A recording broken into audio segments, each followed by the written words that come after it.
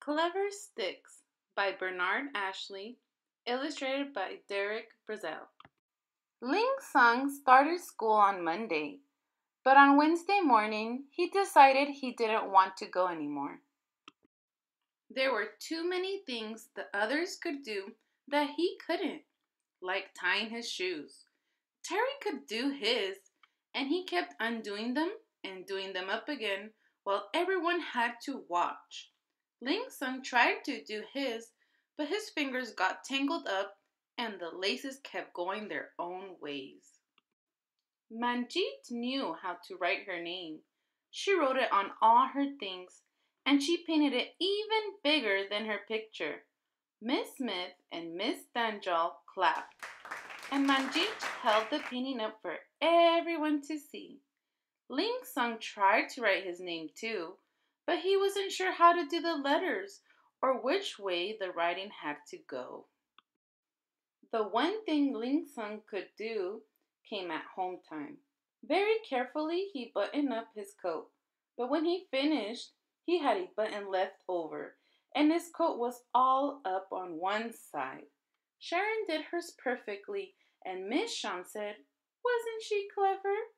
She didn't say anything about Ling Sung, but just did up his coat properly while she talked to Sharon's dad. Ling Sung didn't want to go to school ever again. He wanted to spend the whole day doing things he liked. Watching the red-nosed clowns in the park, doing somersaults for the cat, splashing his mom at the pool, and bathing his little sister. But the next day, there he was at school again.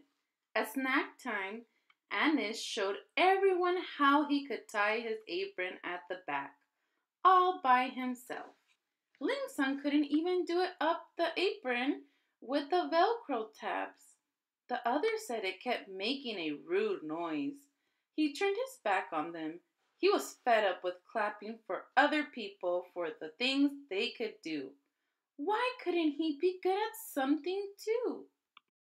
He saw 2 long paintbrushes. Someone hadn't put them in their jar. Ling Sung fiddled with them and didn't pay attention when the cookies came around. He nearly dropped his plate, and his cookie broke into pieces. Terry pointed at him and laughed. "You look like a clown juggling that plate," he said. "Red noses," said Ling Sung, and made a clown face.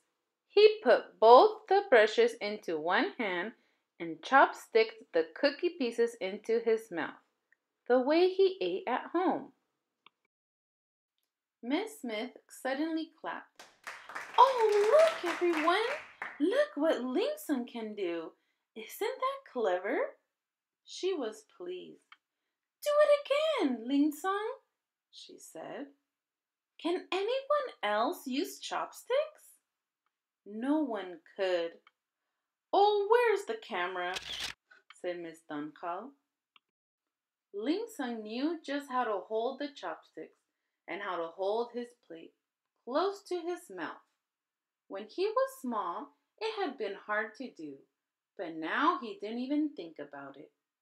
Everyone wanted to be shown how to do it. It wasn't easy. "Show us again, Ling Sung," they shouted. Ling Sung helped the teachers too. They were dropping cookie all over the place. They laughed and tried again. "Oh my, I can nearly do it," said Miss Smith. Then Ling Sung got them to show him how to do their best things. Manjeet helped him with his writing. "Down and along," she said. "That's an L, and S for Sung is one big snake." Terry showed Ling Sung how to tie his laces. "Round like this and don't let go." And Sharon told him how to do up his coat. "You don't start in the middle. Start at the top or the bottom. Then you go down or come up.